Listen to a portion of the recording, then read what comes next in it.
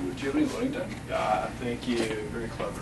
We identified a known sodium transporter that holds on to sodium from your gut and from your kidneys to be prerequisite to holding on to calcium from your intestine and from your kidneys. Essentially, this molecule, when you eat too much sodium, is not working as well as it needs to, right? Because you want to pee out more sodium and absorb less. So then the consequence is that is that you pee out more calcium and you absorb less calcium.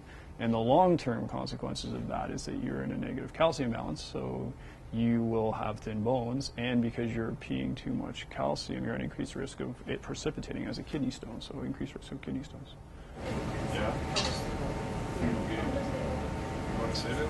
It suggests that we should be limiting the amount of sodium intake we have so that we can conserve the amount of calcium that our body is able to hold on to, such that we can build healthy bones and minimize our risk of developing kidney stones, particularly if we have kidney stones, minimizing the risk of having further kidney stones.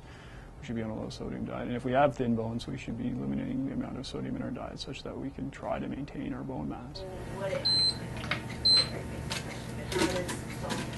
It opens a new area to explore in the relationship between sodium and calcium, and identifies a molecule and potentially an entire pathway that could be regulated to disconnect how we hold on to sodium from calcium.